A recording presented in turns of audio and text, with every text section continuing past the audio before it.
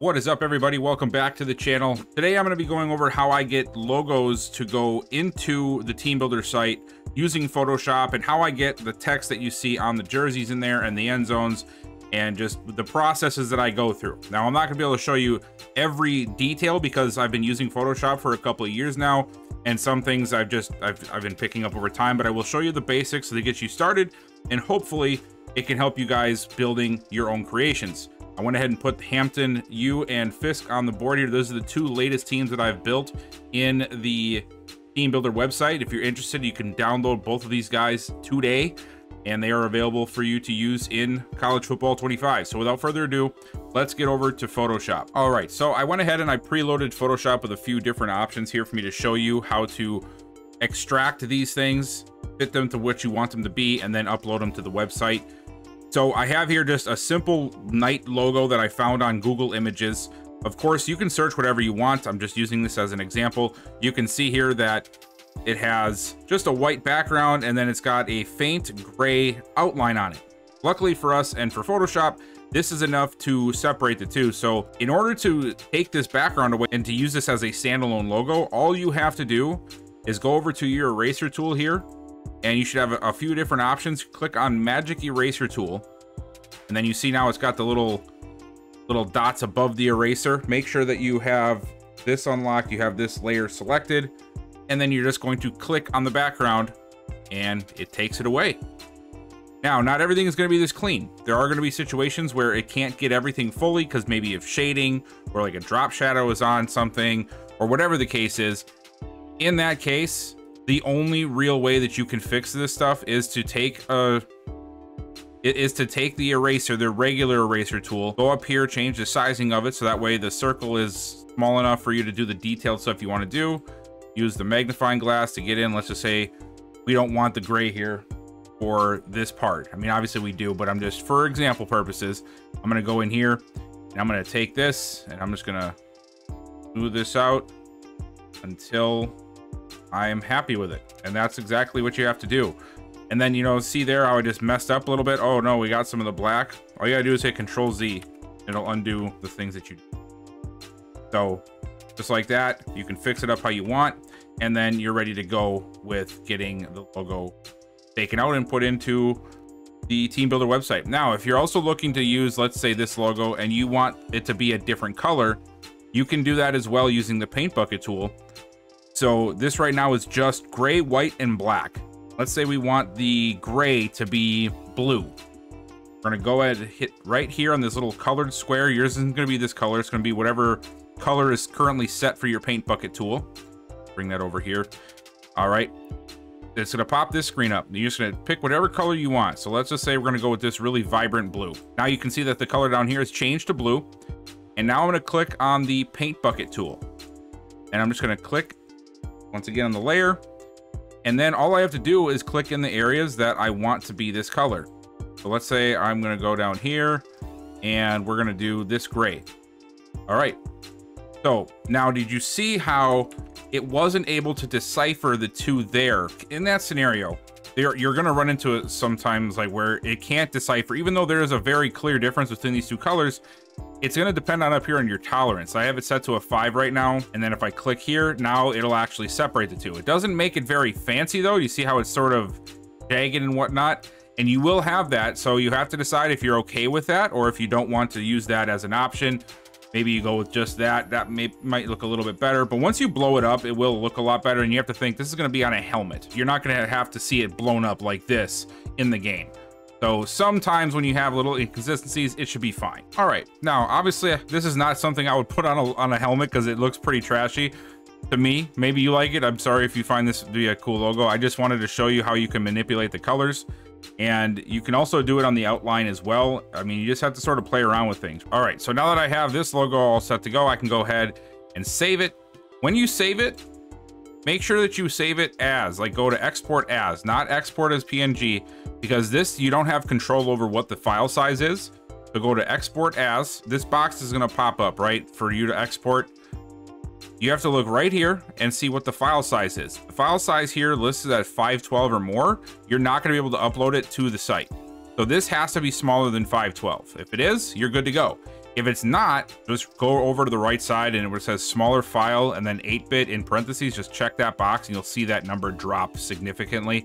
Then you can go ahead, export it, save it wherever you want to save it, and then you can take it on over to the Teambuilder site, upload it there, and place it wherever you'd like it to be. Now, the next step here that I wanted to show you is working with words. Let's just say you wanted this word mark out of the red area because, of course, you want to use this somewhere else, right? You want the freestanding text. You're going to follow the same exact principles. Sometimes it's a little bit more difficult with text, but same thing applies. You're going to go here. You're going to go to Magic Eraser, click on the background, boom. And you see how in the in-between, it doesn't really pop everything out, right, on the inside of the letters. So you're going to have to go in here, just like you did before, click back on the eraser tool, click that, click that, click that, go all the way through, just click right where the color is that you want to be taken out. Go. I think that's the last thing. I believe so. And we're going to bring this back out. And now, even though the coloring is a little off on the outsides, you can sort of see that hint of red. That is what I was referring to before on the last one, where some things are just not going to be perfect because they were sort of blended, or there was like a drop shadow or something on here to the effect to cause this to not be a clean break from the white lettering or the gray lettering to the red background. So in some scenarios, you're just going to have to go in there with the eraser tool. We are super zoomed in, so I'm going to bring this all the way down to like a 1. And now I'm on 1. That means 1 individual pixel. So if I just go here, see how I can cut this out and get that red out of there. I'm not saying this is an easy, simple thing to do. It does take some patience and whatnot, but it is possible to do. And I'm not doing this perfect by any means. I'm just doing this to show you how difference of you can make just by taking a few seconds to touch up the things that you're working with. All right, and now when I zoom back out, you can still tell that there's some in there, but look at how much cleaner that looks from far away. Like compared to this T, you can see the red around the T, you can barely see it around this.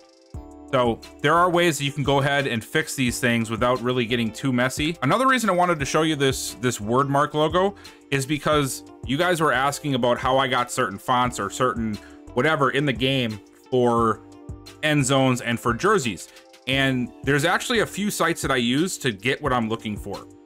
And this here, first one, is where you can search what the font is. It's literally called What the Font. And this is the website here, myfonts.com. You can also just search what the font and just look for my fonts.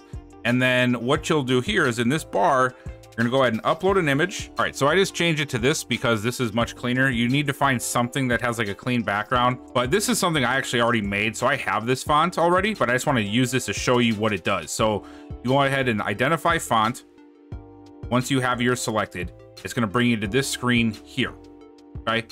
And once you're on this screen, it's going to tell you what every font is. And now, not saying that they're going to be able to find them, but what you can do is you can either search for this font on Google and try to find a TTF file to download for it, or you can use a site that I like to use, and you might just want to use this just to find different fonts to use. It's called 1001 Free Fonts.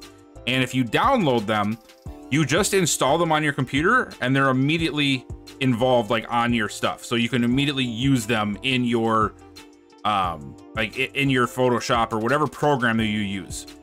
So all you need to do is go here and you can click on whatever. Let's just go with headline, right? Let's go here.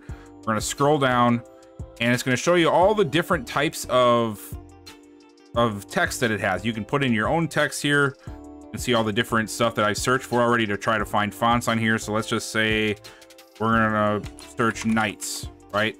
We're gonna make a team called the Knights. And then I can look through and I can decide if I want these fonts. And maybe I find one here that I actually want, who knows? Like let's say we think this one looks cool, right? Like this looks like it would be a really cool font for a logo, even if it's not for the Knights logo. Maybe we use this for something else. I'm gonna go ahead and hit download. It's gonna pop up a box here for you to download from. I'm just gonna switch to my fonts folder here. This is my fonts folder. I have one separately made, so that's why I have a fonts folder. You don't need one. You can download it to wherever you want. And this one is called mask.zip. Save it. And now if I'm back here in Photoshop, all I have to do is open up my file folder. I'm gonna go in my fonts folder again, and you're gonna see this mask.zip up here. I'm gonna right click.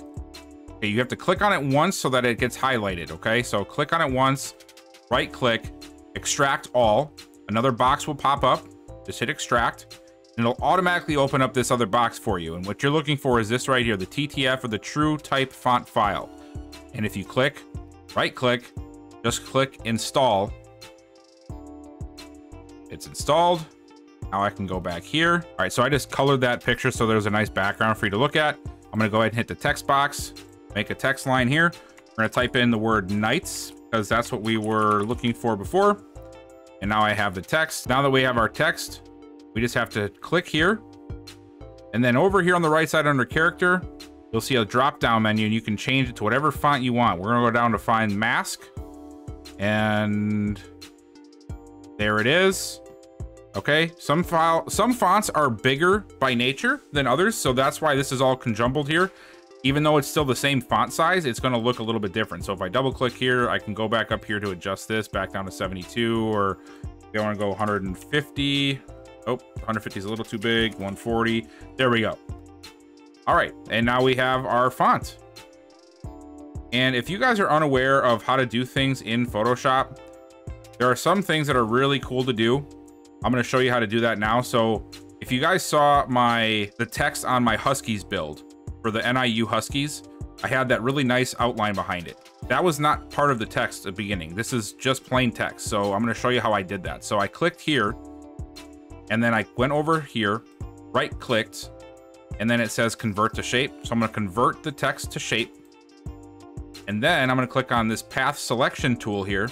And now it puts all these little boxes around there. You see all those little dots around there. I'm gonna go right up here. I'm gonna leave it white. And then stroke, I'm gonna pick a color. So let's just say yellow. And now, under this line here, the stroke options, you wanna make sure that this is not on the top one. You want it to be on, I think, the bottom one or the second one. You have to toy around with it. I always go here, and then make sure your corners are actually squared, not like curved or anything like that, squared. And then when you come down here to adjust your size, see how it puts a really nice crisp font around, or a stroke around your text, but it makes it look like a logo. And now we have that for a logo. That was very quick and easy to make.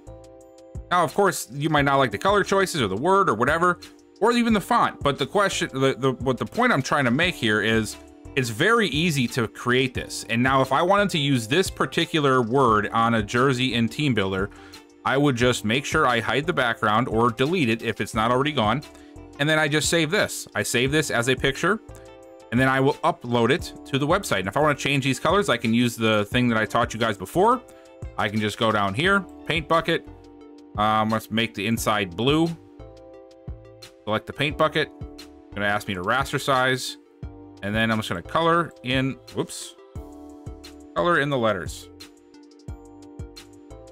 And you can do this for every which way you want. That's what I usually do. Like if I'm using a blue and yellow like this, I'll do a white inside, yellow outside, white inside, blue outside, and then I'll do a blue inside, yellow outside, blue inside, white outside, all the different colors that I could think of. And then I'll go into the uniform selection and I'll just have them all at my disposal. So that way, whatever looks the best, I can toy around with them, is what I end up going with. So once again, we're gonna go ahead and save this or export this as, and this one should be fine. Yeah, 32, this one, you don't have to worry about anything. Export it, save it, upload it to the Teambuilder site, and then you can put this on your helmets. You can put this on your jersey, your pants.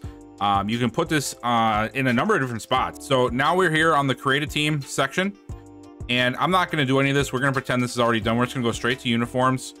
And let's just say I want to, I want a gray helmet. Go shiny, matte, whatever. And let's say we want to add this as our side logo. So we're gonna go here, and all we're gonna do is click on this box. It's gonna tell you all this fancy stuff. Confirm. It'll pull up your folder. You can bring in the asset that you had. Let this do its thing. And there we go. Now it's on the helmet. And now we can do a little bit of customizing if we want. Let's just say we want this to be chrome or glossy or whatever. Now we can mess around with the sizing of it. And then let's say we wanted this on the, let's just say we're gonna have this on our jersey sleeve, right? Maybe that's what you wanna do. Maybe you wanna make the Knights branding on the jersey. So we're gonna go here.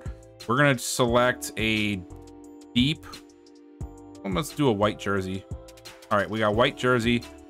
Brand logo doesn't matter. We're gonna go down to custom layers once again. I just always delete this one. Add custom layer. We are gonna use this, and now down, and then once you have it uploaded, you'll see it here on the chest. Look at all these different options: right chest, left chest, collar, chest, back, right sleeve, left shoulder, left sleeve. So I'm gonna go ahead and I'm gonna choose right sleeve, and it's gonna bring it over to the side here. And then what we can do is we can adjust the sizing of it like so. Do the same thing over here. Add another layer. Knights. We're gonna do left shoulder. Oh, sorry, left sleeve. And then we're going to put this up again until it's right where we want it. Save.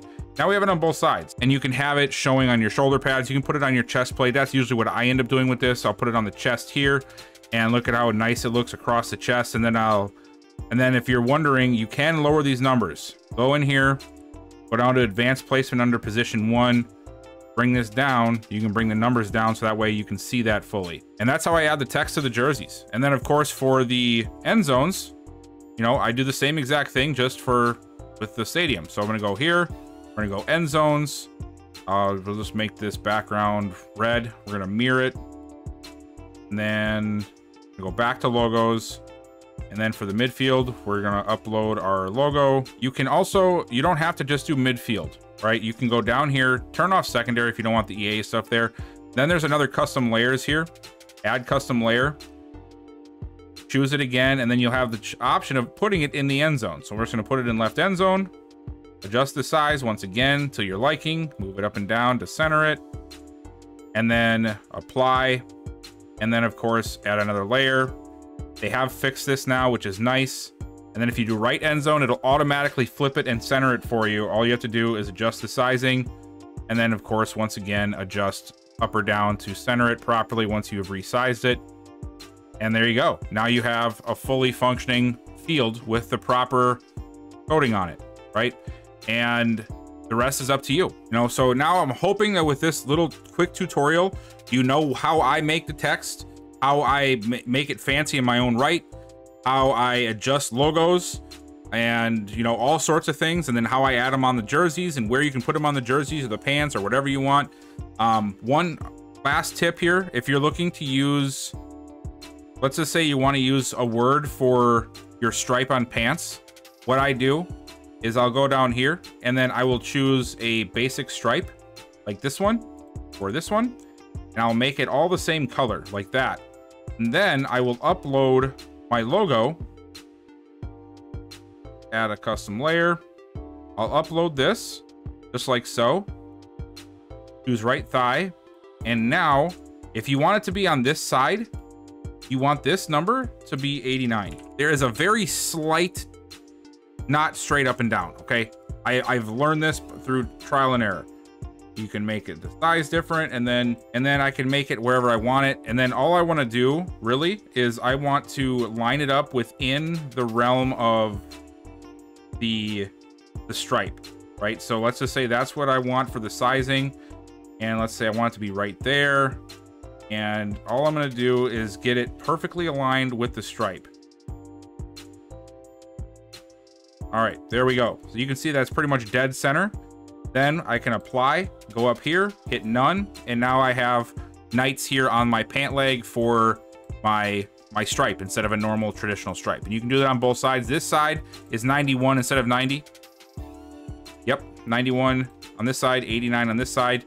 And then just try to match them up as best as you can. Use another stripe if you have to, and then just take them away when you're done. And there you have it. That's how I add text to my pants. So that is all I had. Just wanted to explain to you guys how to use this stuff and how to make your own creations.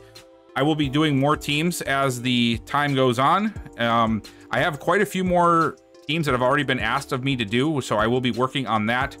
over the next week or so. And also expect another episode of the NIU Dynasty to come out.